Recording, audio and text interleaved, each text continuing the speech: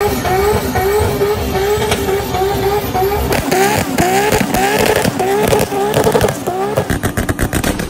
going on, guys?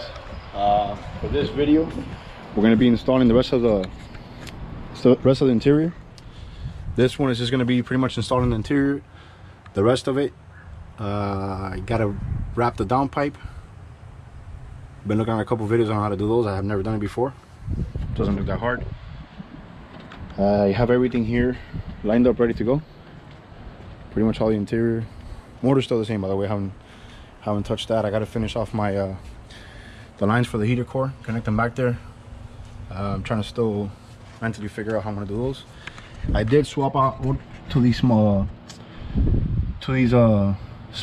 90 bend fittings. The other ones, they kind of stand out a little longer. I think these will be a little cleaner. I also did it for the valve covers. For the valve covers, I was thinking about, instead of doing the two lines like I had before, I'm gonna cap one of the lines off and just do like a T here and just do a single line into the catch can. I don't think there should be no restriction. It should be fine. But it's that. Have all the interior pieces here for the back. I'm gonna put it on. Got the back seat, trunk panels right here, tail lights, dirt brake light. Have the exhaust over here. Got to put that on too. What else I have here? The old dash, which is already sold. I had no idea people wanted that thing so badly. It's had to take it off for sale right away. I got over 20 messages. Sparkles, which I have kept here. Armrest, gauge cluster. Guys, I forgot to share this in the video. I posted it on my Instagram, but this is a part number for these hooks here on both sides where the back seat clips into. If any of you are wondering why this piece of wood is up here where those factory spare tire would normally go, my layout of that I have here for my trunk and my sound system, it actually rests up here, and this just kind of gives it more like a support for the middle. You could actually, you know, I mean, I've never really tried sitting on it, but it has enough support and it's thick enough that you could sit on here or do whatever, just in case anybody's wondering why that's there.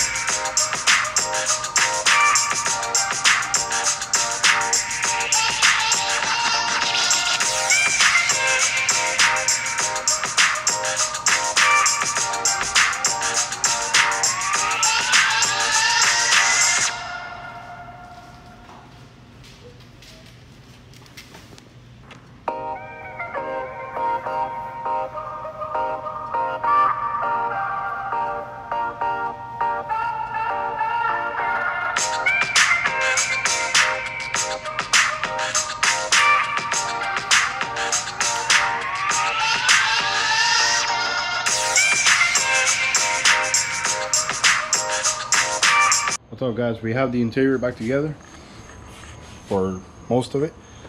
I'm about to put in my cover slash subwoofer setup, whatever you want to call it. But all the trunk pieces are on already. Picked up a couple stuff at the storage. Got the AEM there. My panels are inside those boxes. Seats on.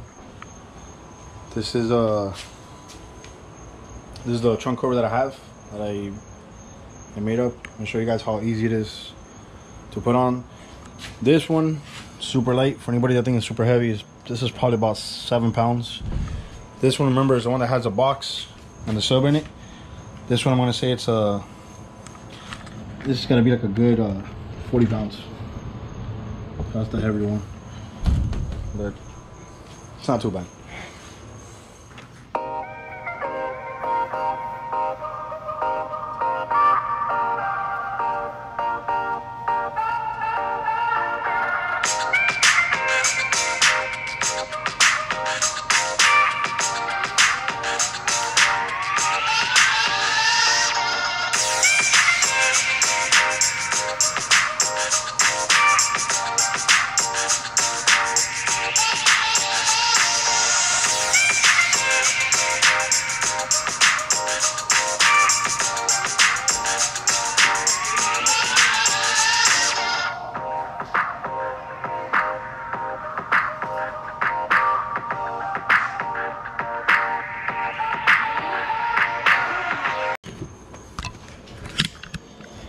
And that's it, just like that. What is that, about 5 minutes?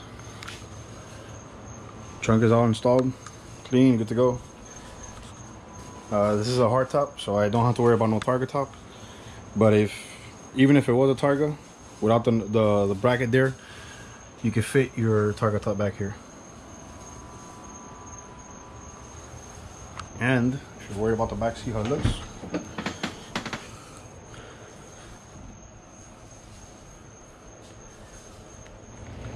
I wanted to show you guys, just in case you were wondering what it looked like.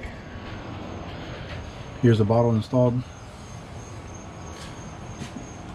Closed hatch. Perfect fit. When you look at it from outside, that's all you see.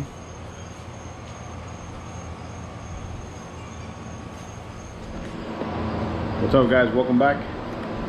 Wanted to give you guys an update on how we are so far. The whole interior is done. Took a break over Christmas. Wanted to give you guys an update, show you guys the interior all put back together. Seats are back in, so is the trunk.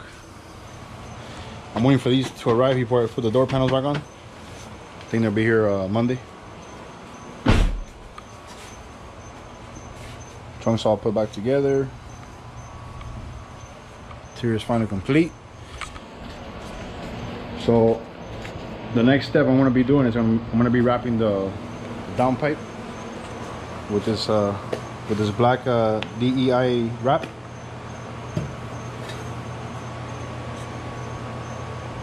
I'm going to set up the tripod so you guys can see it. I saw a couple videos on YouTube.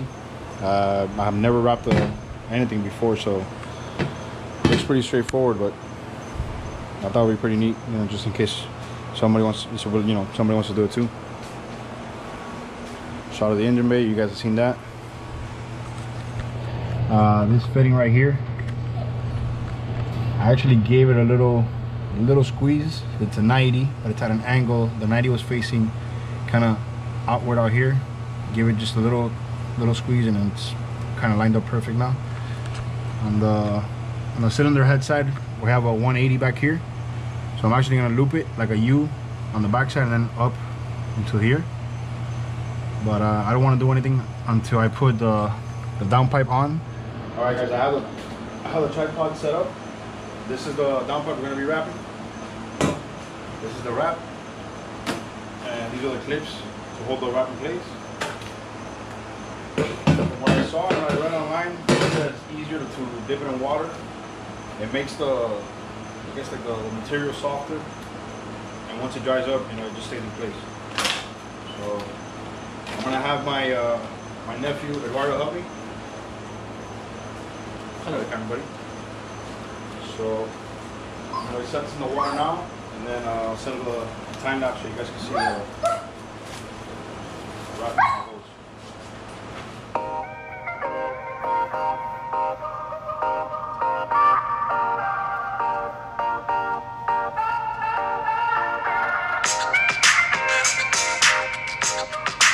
Alright guys, so this is actually going to be take 2, because the first one I kind of did it too close. and we came out about 6 inches too short in the bottom. So I'm gonna redo it again, give myself more of a gap so we could actually get to the bottom of the downpipe.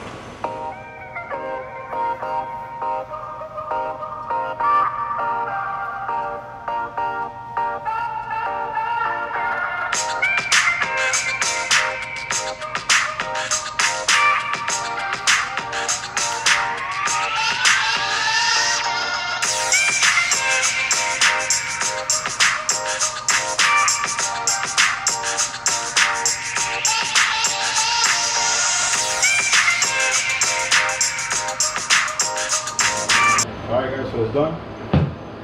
Apparently 25 feet is not enough for a 4-inch downpipe for a 2JZ. So we ended up here about, I'm going to say about 4 inches from the end, which I'm not too worried about because really the heat that I'm concerned about is the one from the engine bay. So this is good enough. So thank you, buddy. Thank you. Alright, goodbye. Alright. Put it on. Alright guys, so we just got wrapped up installing the downpipe. Here it is. Perfect fit. Remember, I got rid of the other bung. For some reason the 4-race downpipe came with 2 of them. I got rid of one. And the clearance for the heater hole is going to be perfect. We got plenty of room. Nothing rubbing on there. Back here too. Get some light so you guys can see them there. It's a perfect fit. Nothing out of place. Everything's going pretty smooth. I'm gonna go ahead and swap out the plugs now for a new set. I have them all here. I got them all already. They're between 18 and 20. So we should be good there. We got the mid pipe here. HKS exhaust. Fun fact here, this is a cutout valve.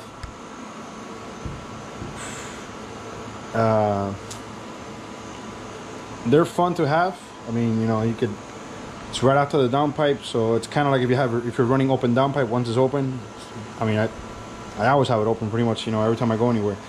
Now, if you like doing 2 steps, this thing, if you leave it closed, especially, that valve is not gonna last you anything. They don't like 2 steps. That little flap here, it bends. You see mine, it's like all flappy. So it kind of sounds when it's closed like it's rattling, like if it has an exhaust leak. So just a heads up. They're nice and all to have, but you know, they don't like 2 steps at all.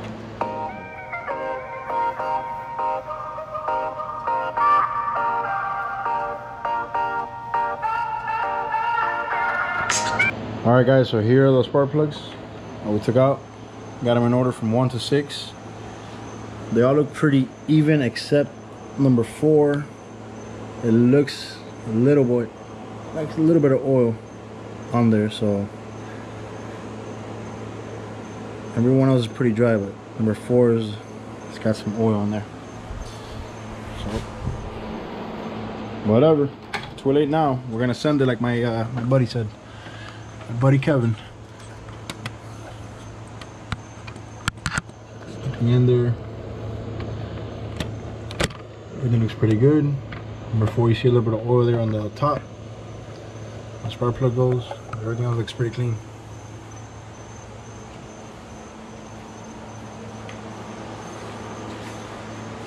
Stock OEM coils.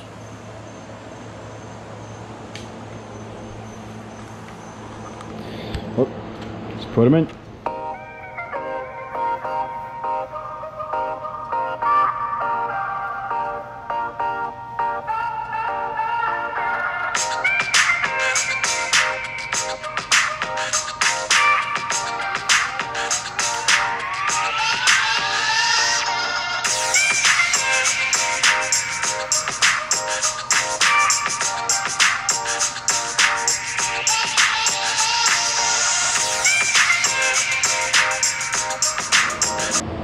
What's up guys, welcome back.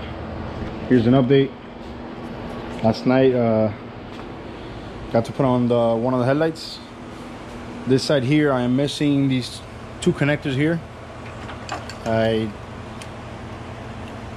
didn't notice, but these here are male and male, and they don't go into each other. So I tried looking for the plug, can't find it. So I think I'm just gonna go to the junkyard and try to pick one up a Lexus or Toyota, whatever matches. Pretty sure it should be all the same for fog lights. I'm gonna be working on the end hoses today for the heater core and valve cover. I'm sorry, valve cover's, you know, breather. Shout out to the wife, fiance. She got these shirts made for me for Christmas. Kind of keep me motivated with the channel. Thank you, babe. So yeah, let's get to it. I'm gonna show you guys how I do these. Probably not how everybody does them, but it works for me. Like that.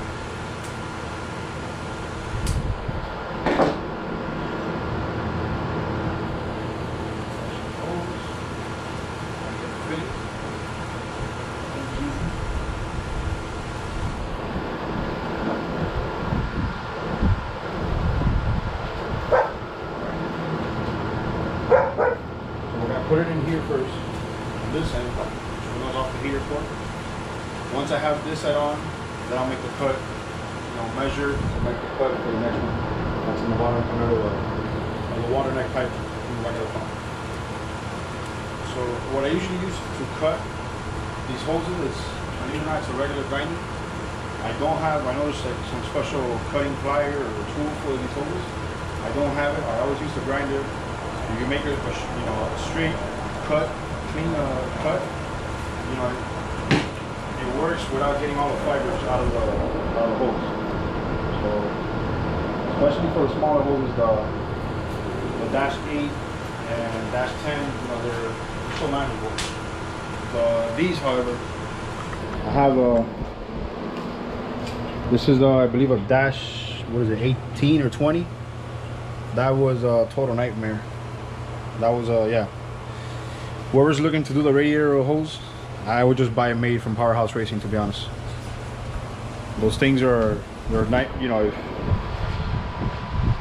You need the right tools, because the clamps to go on it, you know, they're not the wrenches are not big enough. I had to go to Harbor Freight, buy 2 new wrenches, which is the biggest one, because believe it or not, those things are huge. Nothing will go over them.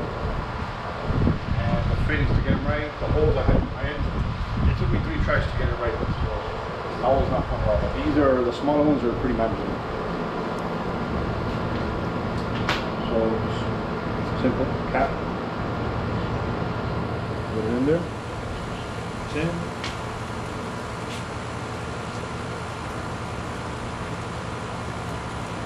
Once it's in there, you know, pretty simple. Screw it in. You get to the bottom. I usually use 2 adjustable wrenches.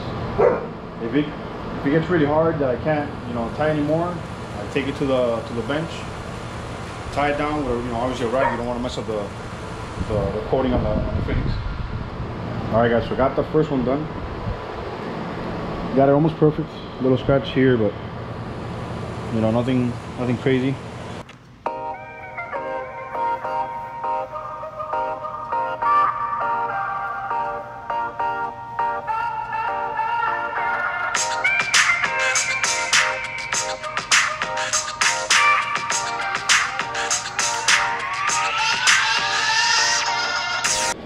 What I'm gonna do now is get some tape. Tape it off and actually make a cut around. Let's see, hold on a second.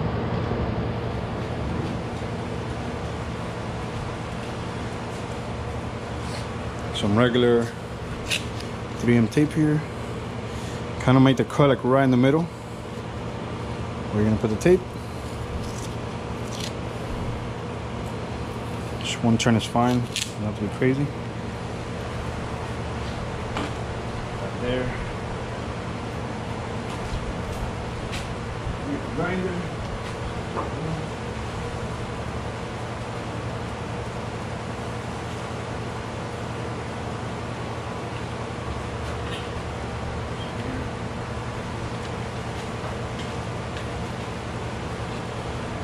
sure I get you guys angles you guys can see. And remember, trying to make the cut straight as possible, right in the middle.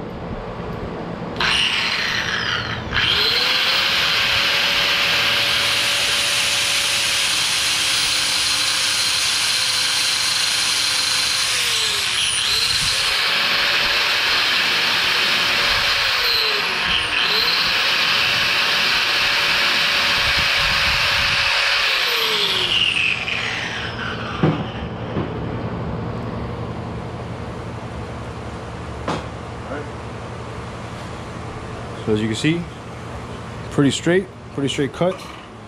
Let's see here, I can see. Pretty straight cut, right in the middle of the tape. So you could actually leave a piece of the tape on there so you don't have the ends come off on you. Just kind of peel the tape off. Just leave a little lip on there.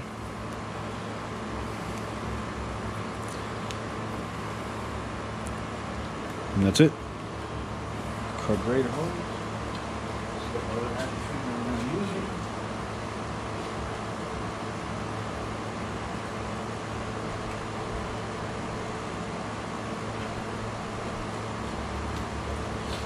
So on the bottom, I didn't show you guys, but on the bottom we're using a 90, and I bent it just a little bit to get the angle that I needed. So if you can see, it's just like a little hair out. I want it to be kind of, you know, in line with this from the bottom. I don't want to be doing too much, you know, angle and stuff. So same thing. Open here, slide in.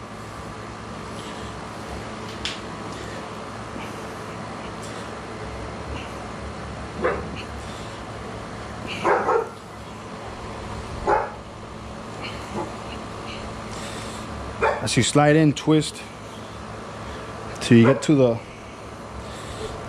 lip in here, and we're in, and that's it. Repeat. And here's the final product. You're wondering, no kinking in there. It's on. Turns. 90 out. Test fit it.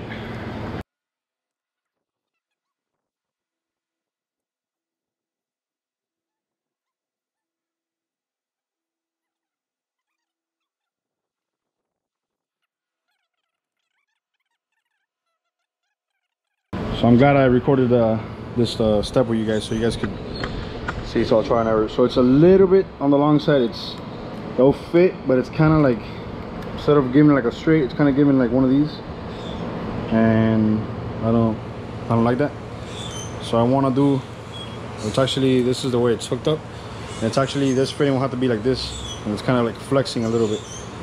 So I'm going to take out the fitting again, give it another little cut, and try to put it back in. All right guys, so I'm not gonna lie, it took me 2 tries to get it right. It's a little weird angle, so I didn't want any bends. So as you can see, it's down there, almost straight up, but you know, it's a little bit of a flex, you know, for the engine when it moves, so it should be fine. All right, so the next one, you see there on the side, and then the back of the head of the motor, it's a 180. So we're actually gonna make it like a U around the back to the other side. So that one should be easier. All right guys, so I got the other side done. So remember, this one's gonna be heater core, and then it's gonna loop, and it's gonna make a U into the cylinder head, and then it's gonna have this slack, you know, if it needs to move back, forth, side to side, so it's not tight. So it should be more than enough. Okay, so I want to record this because I know some of you are going to think that, man, how's he going to tie the heater cord? I think it's pretty fragile. So rag, double-sided, vice grip on the back side of the fitting, or the bung that I welded on. Grip it, you know, put the vice grips on, and then, you know, then you hit it with the adjustable to tie down the fitting. So obviously, yeah, that should be good enough. You're not putting stress on the line, and you're holding the back of it. it should have any leaks. Just wanted to put that out there. All right, so everything's going pretty smooth until I got to the tightening part of the U in the back of the head. How the hell do I tie that? There's no wrench I can get to kind of maneuver in there. So I came up with the idea of getting a socket, kind of making like a, see here, like a slice here.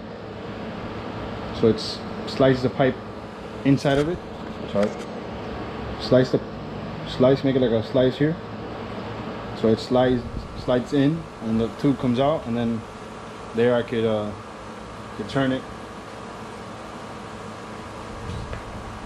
I honestly do not want to take out my valve cover to tie a freaking fitting, so I'm gonna sacrifice a fitting. I don't care. I mean a socket. Fuck it. Let's do it.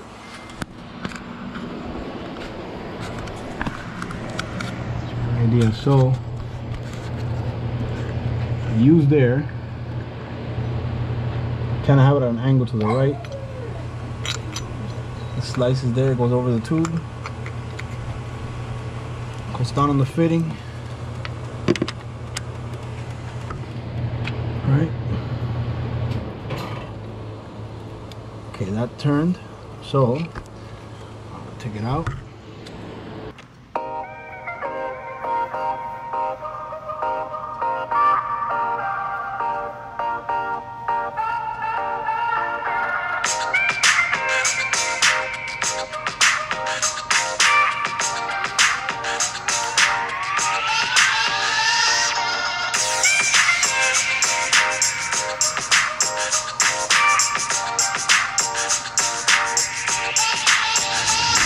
All right guys, so she's bolted down. Obviously I noticed the fitting's a little sideways. Yes, it's bothering the shit out of me, but if you want it tight and make sure there's no leaks, I went all the way to the right, make sure it was, you know, felt pretty tight. I don't want leaks back here.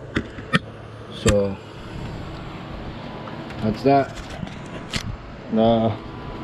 Definitely after doing this, I could say that yeah, if you're not really about that show life, or you want something like ridiculously time consuming and kind of expensive, I wouldn't get into it. You know, it's not just, you know, taking out the heater core and getting those things welded on there. You know, the fitting, and you know, it looks all fun and whatever, easy on a video, but I kind of been already here, you know, an hour and a half figuring out just how to freaking tie that thing, and cutting and putting online. So it's like I said, guys, most of you guys are in the super community, so you know it's all time and sweat that we put into these cars that, you know, that makes us unique from everybody else. So but yeah, I'm gonna be working on the valve covers next. Before, how I had it was 2 lines out that way to the catch can. I kind of want to do something a little different. I know it's going to be a lot of fittings, and you know, some people might like it. I'm kind of second guessing myself, so I'm going to just go straight back here, put a 90 here, a T here, and then just do one fitting here. And if you can see, I capped the bottom part off. I just want one line, something a little different. You know, I'm trying to change it up. My ultimate, you know, goal, how I see my valve covers, is taking the stock ones out and putting the OCD ones, or Hypertune or Plasma, the ones with the outlets in the back. You know, I really don't have a preference, as long, you know, as long as they have the fittings in the back. But I'm kind of already over the budget as we speak for this build, so that will be in plans for the next time. You know, right now I honestly can't get into a $1,000 valve cover set from those guys, so we'll go this route, see how it turns out. Maybe it works out good. You know, if it's horrible, you know, I'll take it down and go back to the 2 lines how I had it, but we'll see how it looks. What's up, guys? Just got finished making the lines for the for the breather, the valve covers, and catch can. I'm not too happy with them. I thought it was gonna be a little different, but square back. I'm not too happy. I feel like it kills kind of like that flow of the engine bay. I was looking at back at one of my old pictures on my engine bay, and I don't know. But I think the both lines is turning back there kind of just has a nicer flow to the engine bay. So they're gonna come off, and I'm gonna go back to how it was. What's up, guys? Just got finished doing the lines again how I had them. A little different this time. I did them with the smaller 90 fittings before the other one will come out and like be literally resting on the turbo. This one's got like a hair. It's a little better. Same thing on this side, and then on this on the catch can side, instead of doing straight 90s, that way I did a 45, kind of angled back there. So yeah, it definitely looks a lot better than having the square with the T in the back. Flows better with the engine bay. So yeah, couple things left to do. I gotta go find these two plugs now for the driver's side fog light and turn signal. What else? Gotta mount the exhaust, front lip, and that should be it. Oh, I gotta bleed the brakes, bleed the clutch, and we should be ready to start her up. So that's gonna be it for this one, guys. As always, if you guys like the video, hit the like button. Don't forget to like and subscribe. If you got any comments, you're welcome to comment, DM me on Instagram, whatever you guys want. Peace. I'll see you guys in the next one.